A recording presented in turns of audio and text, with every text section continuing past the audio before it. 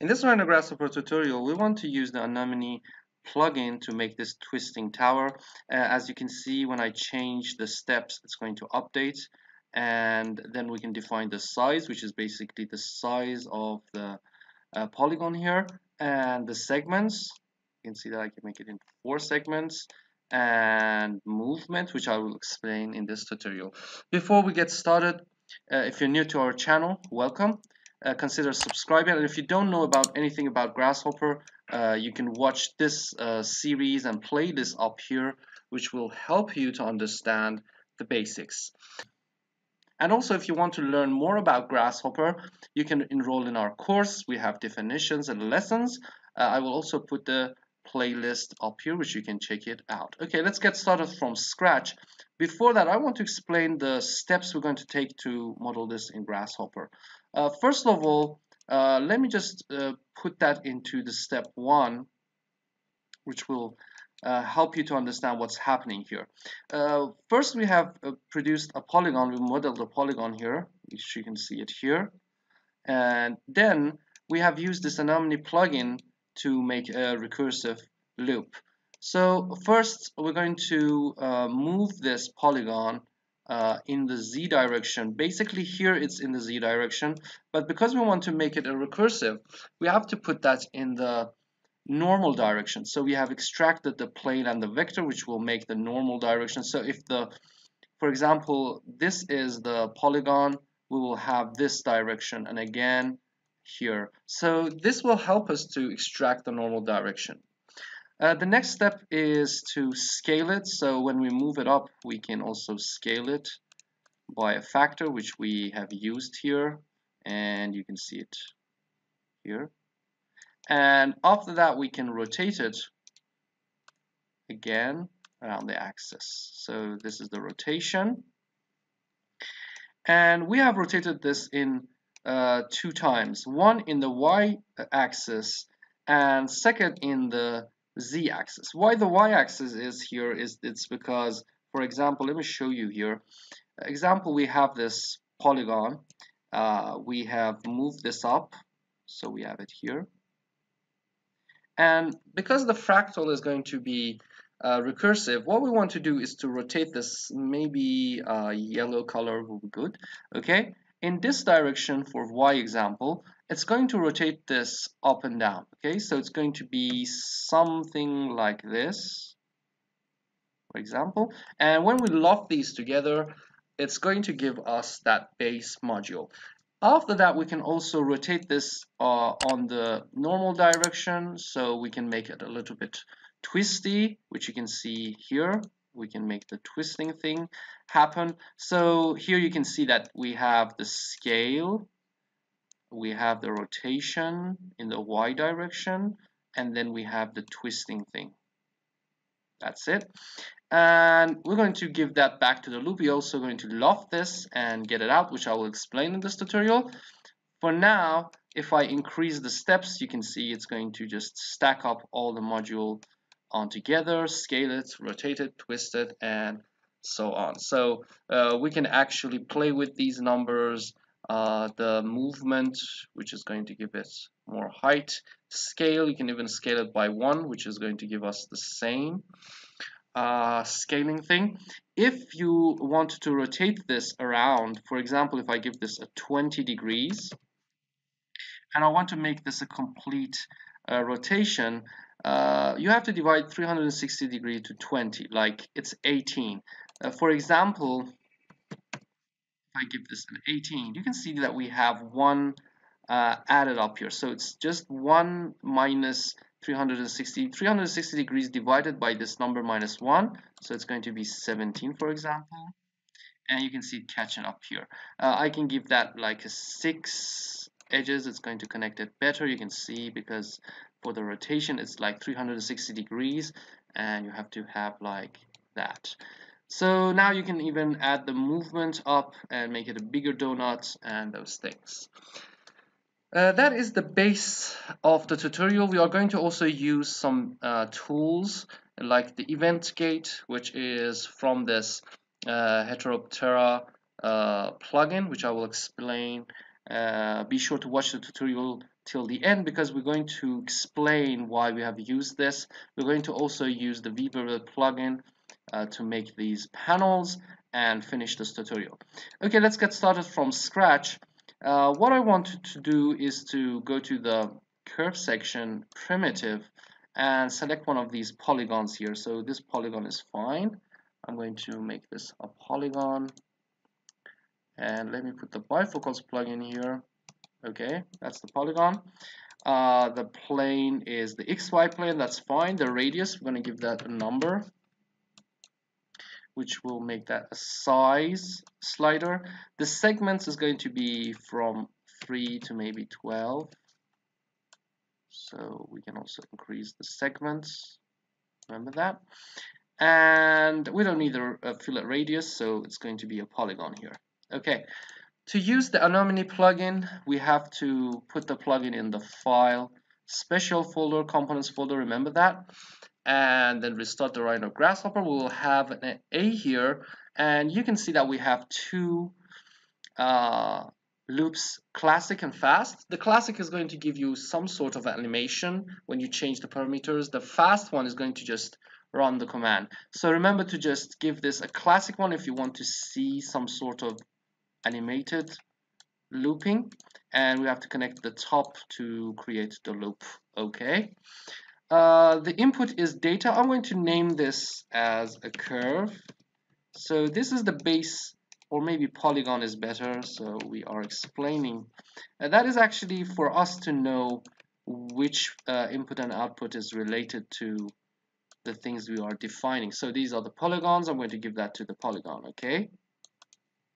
What I usually do is that when I give the input here, I use the same from the params menu to make it like that, and it's okay. Okay, so we have that it's the repeating is 0, so we don't have any repeating. If I give that back to the polygon, for example, if I move that in the Z direction and I give it to the exit, and for example I give that to 3 repeating steps, you can see that the Anemone plugin, if I double click, it's going to run.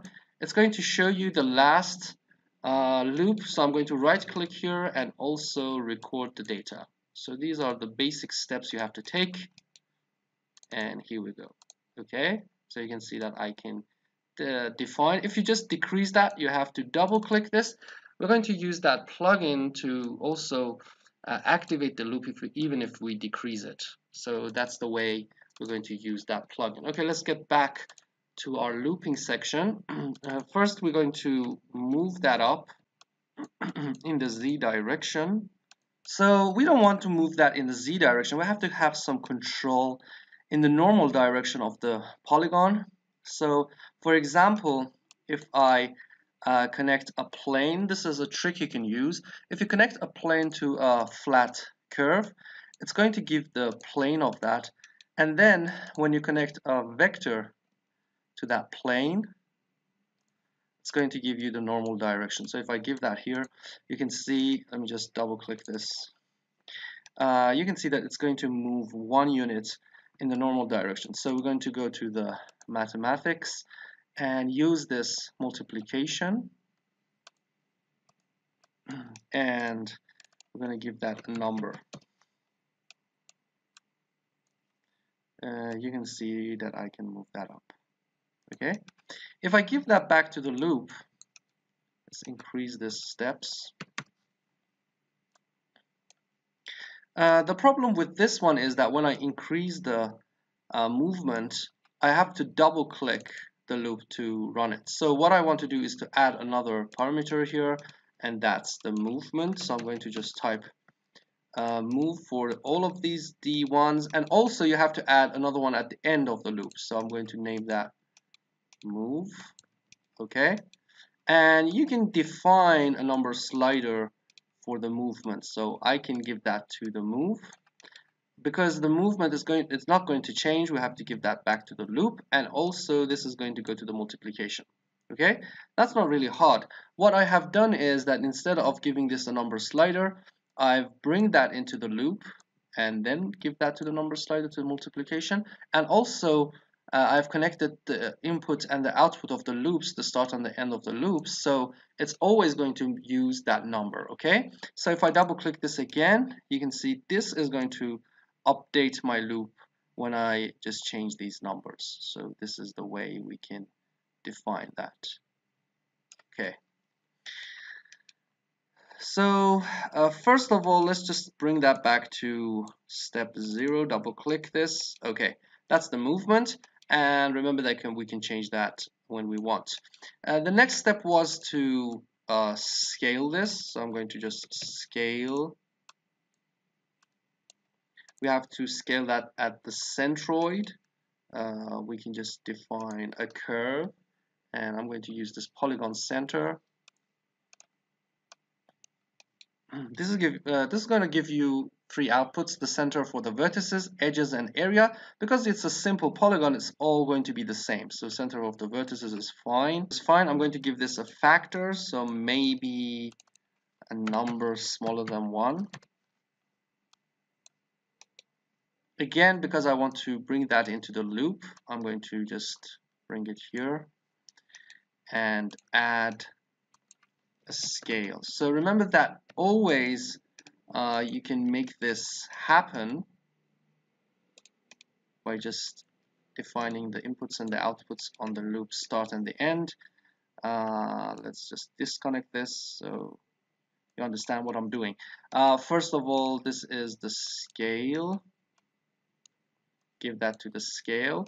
It's going to go to the output because we want to always use that number, and we can also give that to the factor. Okay, turn everything off. That's the scaling factor, so I can just scale this. Okay.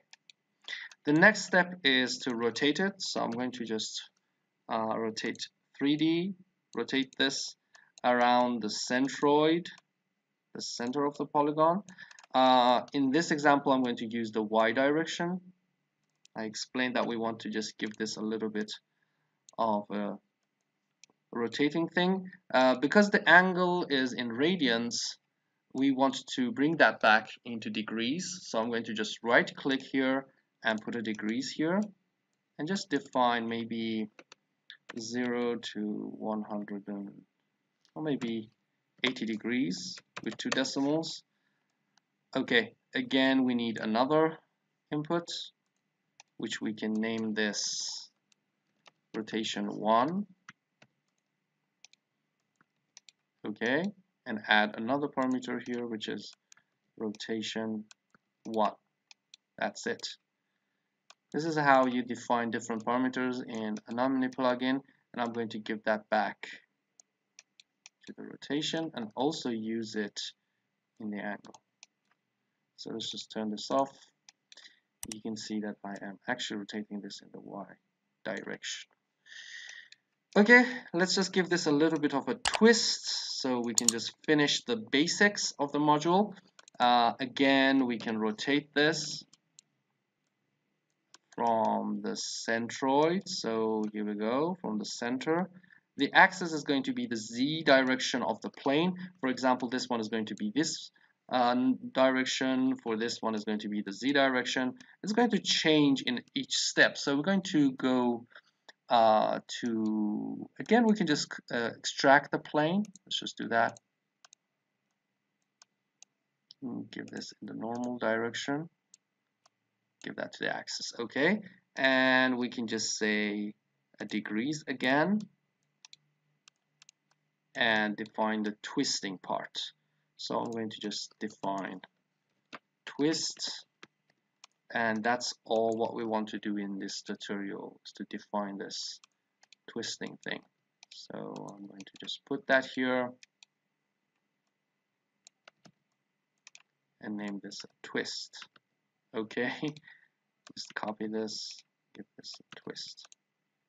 Okay, so now we can give that to twist. Again, this is going to go back in the loop and it's going to go here to the angle. That's the way you can twist it. Okay, that's the basics of the polygons. So if I just increase the steps, you can see that we can change the scale. And let's turn off everything. The size, the segments, the movement. Maybe we want to increase that movement so we have more control on the shape. And scaling. Then the rotation. You can even give this a negative number, so remember that you can change that.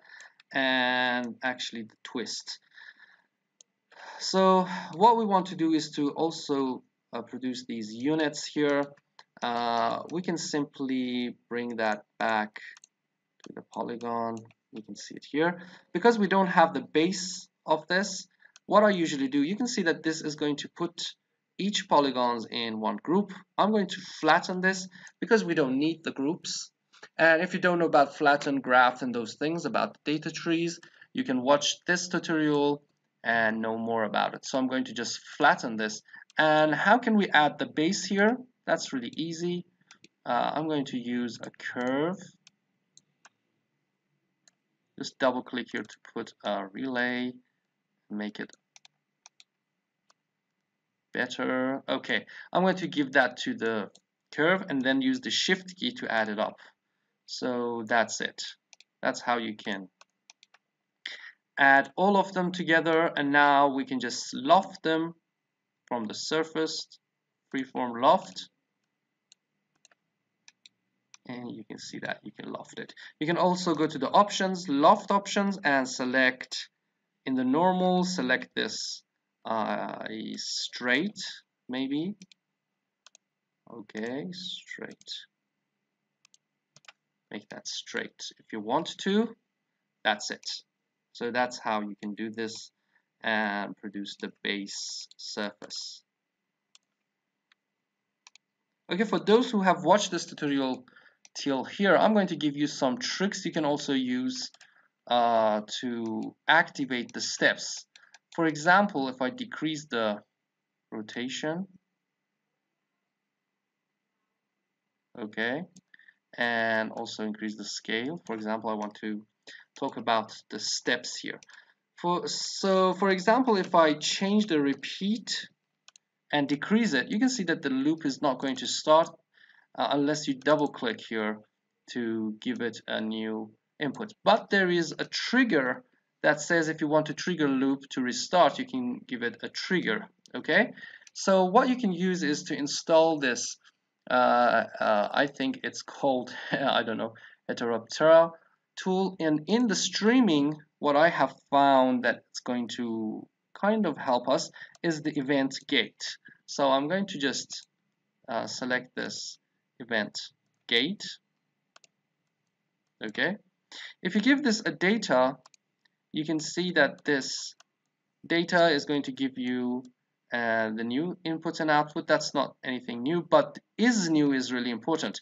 You can see that when I change this, it's going to define if it's a new one or not. So if I give this to the trigger and give the data to the repeat, that means that the data is going to go straight to the repeat, but this says, is it new or not?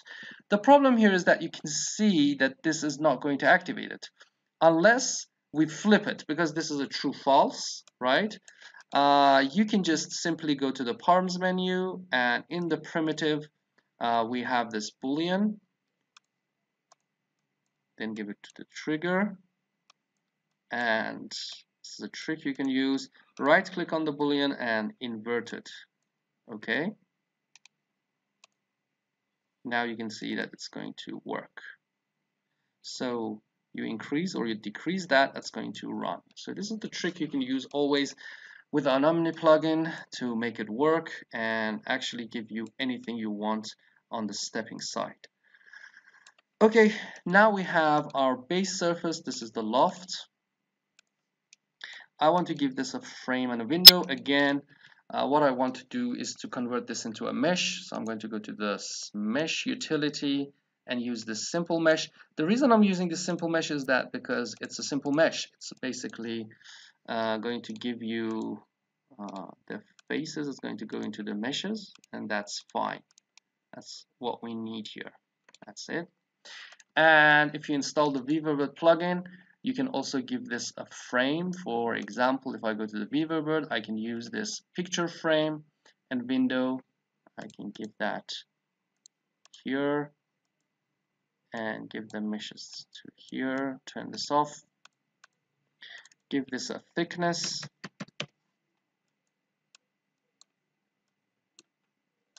So you can see that I can give this a thickness.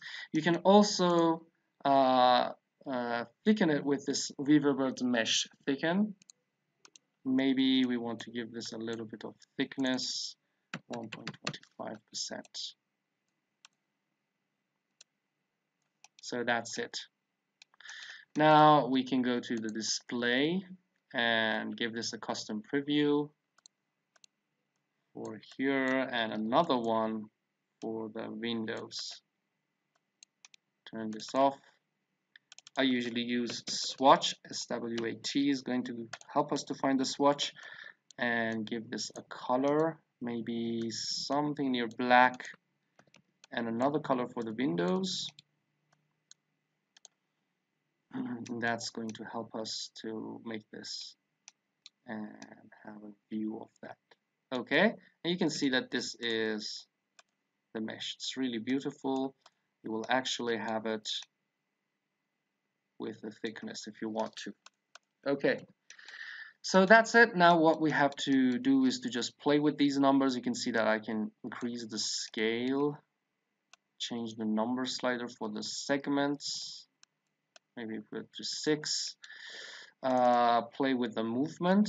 Maybe we just want to give this more movement, bring it up. That's it. And the scale, the rotation is really important. If I give it 0, you can see it's not going to rotate it, but if I just give it a slight rotation, it's going to rotate. And then we can also give it a twist. So 0 is not going to give it a twist, and more twisting will just produce a twist on it, like that. That's it. And you can also play with these numbers. For example, you can give multiplications to this scaling thing and bring it in. And in each step, make the scale bigger, make the movement bigger, make the rotation bigger or smaller, for example, or twist bigger and smaller. So that's actually what you can do for more exercise if you want to, and produce the results. It's really easy. That's a tutorial of how you can make a twisting tower somehow with this Anemone plugin, and finally use this Weaverbird. Remember to like and share this video, so it's going to help us to produce more videos. And also you can see that I can decrease this number. Okay, thank you for watching, and see you next time. Bye.